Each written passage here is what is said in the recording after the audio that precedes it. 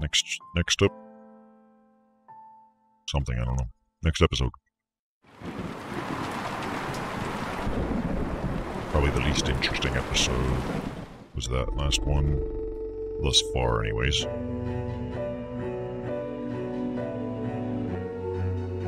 Yeah, I can't skip this.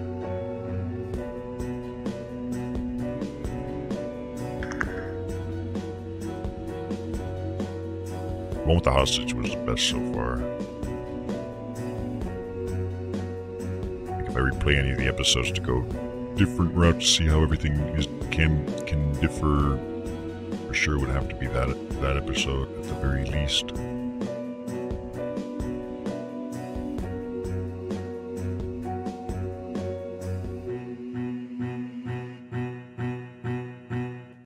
Dark Nights with Poe and Munro. Many happy returns. Rawr.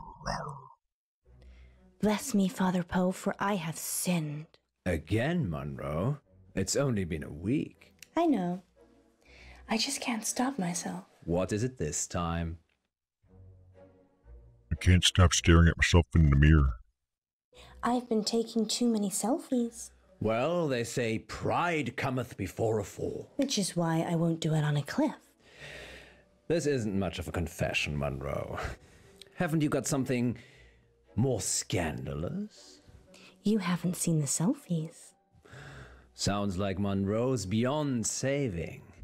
But what have you been up to, August? It's time to come clean in confession booth. Now remember, callers, no last names, no strings attached, and no consequences. Just call in to confess and let us absolve you of all of your sins. It's cheaper than therapy. And almost as effective. This isn't blasphemous, is it, Munro? God, I hope not. Excellent. We have a caller on line 1. Line 1, you're through to the confession booth. Hiya, it's me. You're live on air, Line 1. What's your name? Oh, Beck. Welcome, Beck. Spill forth the burning secrets of your tormented soul. He means, what do you want to confess? I, crashed my boss's car. Oh no, that's terrible. Into a person? Were you hurt? No, but the car was, totaled. It was a Rolls. Oh, Wow. I know. Yeah, it's really bad. Well, how did it happen? Were you swerving to avoid something? Yeah, there was an animal in the road. It was, really hairy. Must have been, a bear or something else, because it was huge. A hairy bear. As big as a human. Honestly, maybe bigger. I remember because it was a full moon. Werewolf. When in doubt, pick the girl. What happened to the animal? I ran off. I don't think it was hurt, but I did hear howling. Howling? Yeah, like a wolf. Like, ow. Well, that was terrible, obviously, but like a wolf. Wow, that sounds mysterious, doesn't it, Poe? It does indeed. Thank you for your confession, Beck. Yes, thank you, Beck. It sounds like you're still traumatized by your experience, but I'm glad you weren't physically hurt. Father Poe says, you are forgiven. And we'll be back for more confessions after this message. Well, that was kind of strange, wasn't it, Poe? Yes, although I get the feeling he was angling for something. Really? Werewolves. Seemed genuine to me.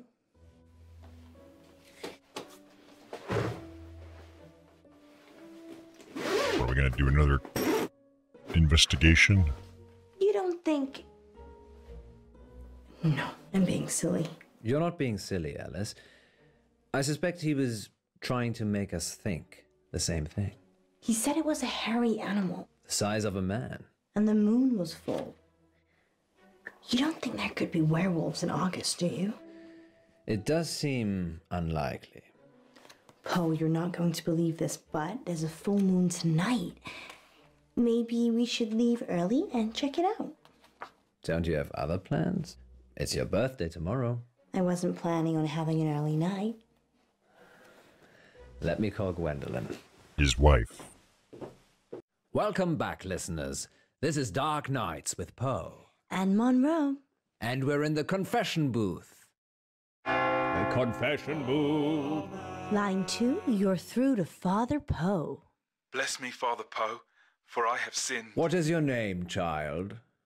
Casper.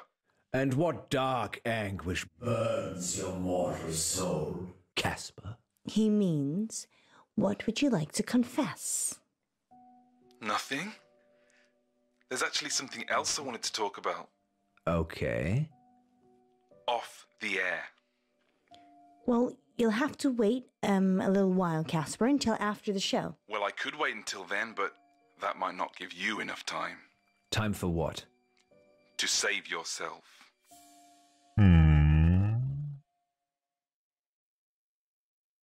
Time to save myself.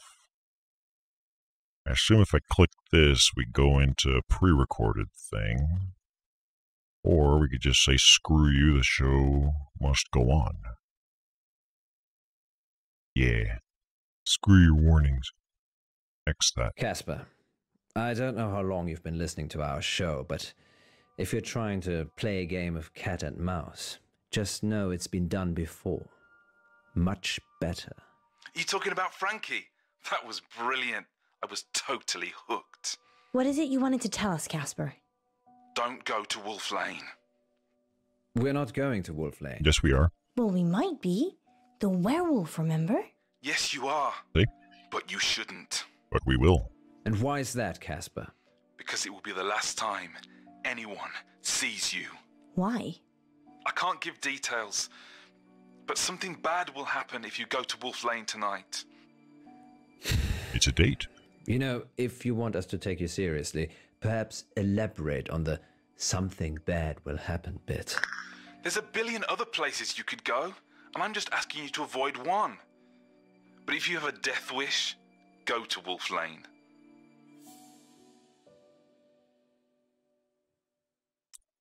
Sounds good to me. Which one takes me to Wolf Lane? Can either click on the cut or on him. I don't know what the choices will actually do. The one on the air is telling me to do or not do something. We're going to cut him off. Well, thank you, Casper, but I don't think you've quite grasped the concept of the...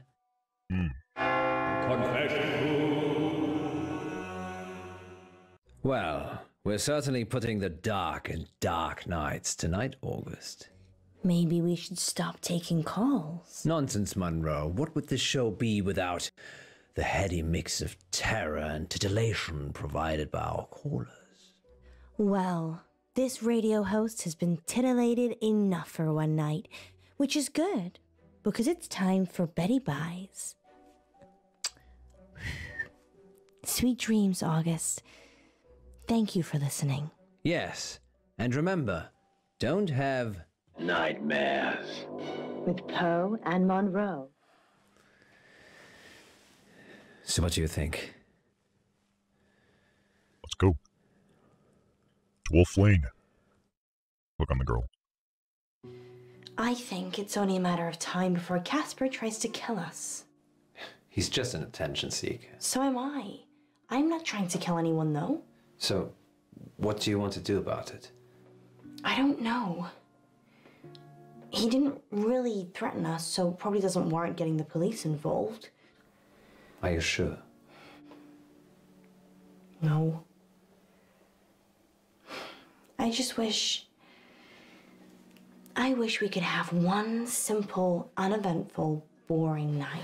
Starting tomorrow. Today, werewolves. I don't think you'd like boring, Miss Munro. You're right.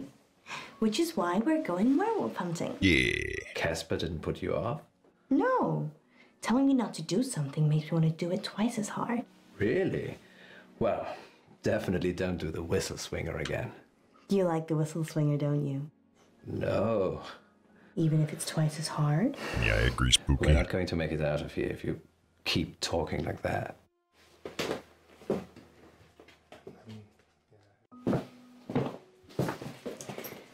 You really think we can see werewolves? It would be foolish to rule it out altogether. I know it's almost your birthday, but, well, a full moon waits for no man. Or werewoman? Exactly. I guess it could be romantic. You and me, huddled in the car, looking at the stars. They say Wolf Lane's the best place in August for stargazing. Do they? There's hardly any light pollution. So it'll be dark. That must be why the werewolves like it. I can click on him, or I can click on her. Clicking on her. What about you know who? I've told her I'll be late. Just late? Well, we'll see. You go ahead. I need to check something. Who are you calling? Dominoes. Sorry, 1 minute. Okay, I'm going. Hi, it's Munro. No, you look great. Totally convincing. Yeah. We'll see you soon. She got Casper to call in, Oh? or It's all right, Alice. not.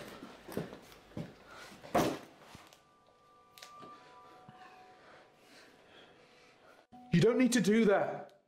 It's not a hold-up. You are pointing I a beg to gun differ. at them. This is for your own protection. Who are you? I'm Casper Light. I'm... From the show. You just called into our radio show. Oh no. I must have come back again. Are you okay? No. This means I've already A failed. time traveler, maybe? What is it you want exactly? I work for a company called Coit Industries. They do experimental stuff. A scientist? No, I'm M&M. Like the candy. The rapper? Mishaps and malfunctions. We clean up messes. I'm here to save you. Save us from what? Disassembly?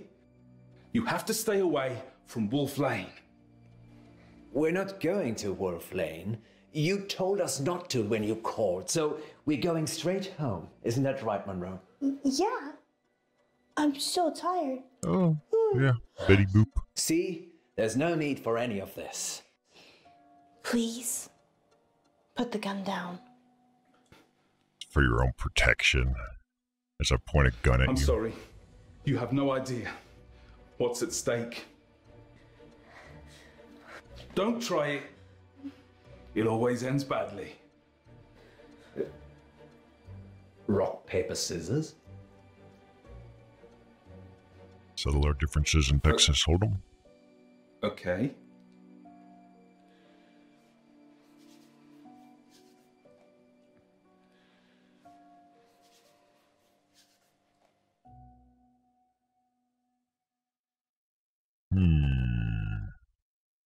I'm gonna be playing rock, paper, scissors with someone that I suspect may be a time traveler. Let me woo you with my awesome scissors. But you didn't predict this.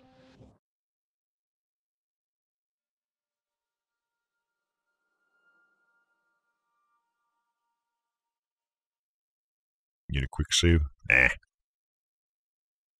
How about you won't suspect me of doing it twice in a row?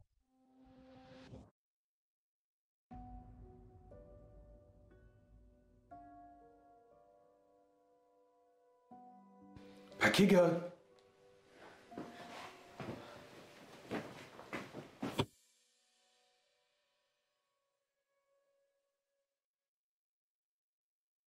My fate was sealed by a Where rock, are paper, we? scissors match. Are you okay? We're in the sound booth at the studio. Why? I don't know. He's locked us in. I've tried the door Because you suck at already. rock, paper, scissors. Is there another way out? Death? I'm assuming Casper will let us out when he's done with us. Happy birthday to me. You said you wanted to try something different this year.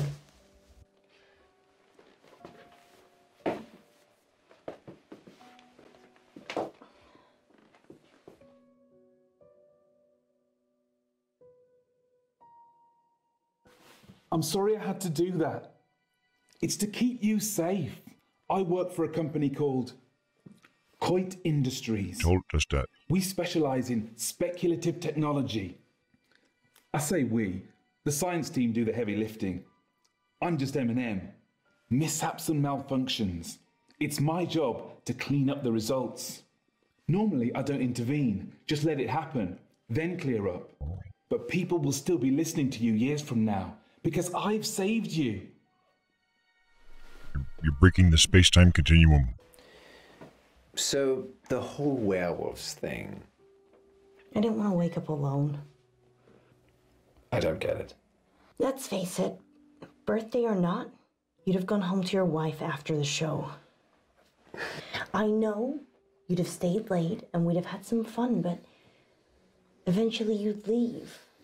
Like you always do. Oh, he's married. Munro. I just wanted someone to wake up with. To wish me happy birthday and give me a hug. But what's that got to do with Wolf Lane?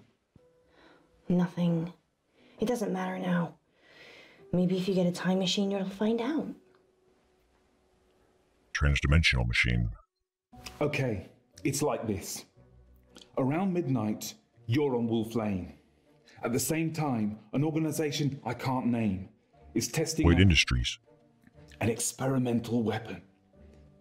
The test glitches, you get fried, and M&M are called in for disposal. Because it's not your normal run-of-the-mill explosion. Tomorrow, the news spreads that you've vanished. You're never found. Time travel is Coit's most profitable service. The key is subtlety. You don't use it to kill Hitler. You use it to manipulate election results, justify wars, or in my Win in rock, case, paper, scissors. rescue 2 local radio hosts so you can keep listening to their show. You're welcome, by the way. Let us out! Let us out! No point yelling, Munro. It's soundproofed, in and out. So they couldn't hear him Fine. at any point then. Let's use our mind power to open the door. So that is how the world They can't ends. hear you. You didn't hear it from me. I wish you'd say something. I'm just gonna go. I leave it another minute just to be safe, though. Good luck, Poe and Munro. He has no idea that they couldn't hear him this entire time. Did I just open that with my mind? Now she thinks she has a Try superpower. locking it again. Or we could just leave. So in the previous game we played, the shape-shifting detective, there was some kind of thing that they were dealing with that they were calling the Travelers, and got a little bit into like transdimensional hopping. So I don't know if that's specifically time travel, but rather like hopping along, say, a 5-dimensional timeline, and then they would possess or something along those lines. I don't think that's related to this. In the question of fate, well, if the universe was 4 dimensions, then yes, but I like to believe in free will, which means we need 5 dimensions at least to explain that. In other words, you don't just hop back in time, you hop into possible different branches of causality.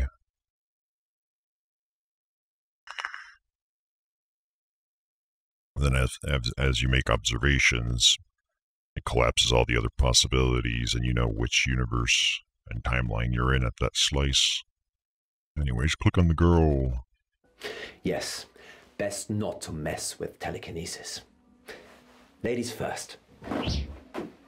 Thanks, Poe. Let's hope Casper isn't out there. Why do you think we sent you out first? Sorry, I forgot.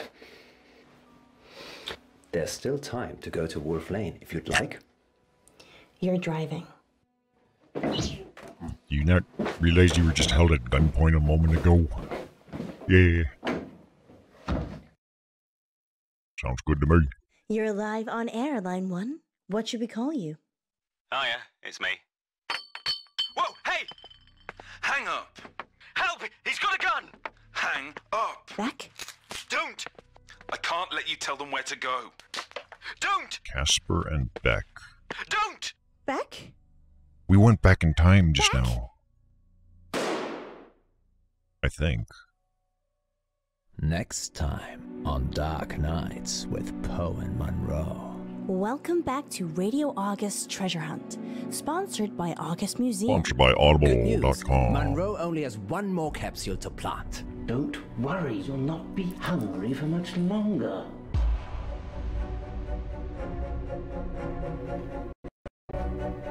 Got a little glitchy there for a second. If you can fall out of love, we can fall out of here. She doesn't want you to get out. She wants to eat souls. Dark Nights. With Poe and Munro. I guess it's like a 2-episoder thing. This one leads straight to the next. I chose vanity over lust. I let Monroe lead Beck. I cut Casper's call. I lost the rock, paper, scissors. I chose scissors first, and I chose to escape, as opposed to retest post-telekinesis theory.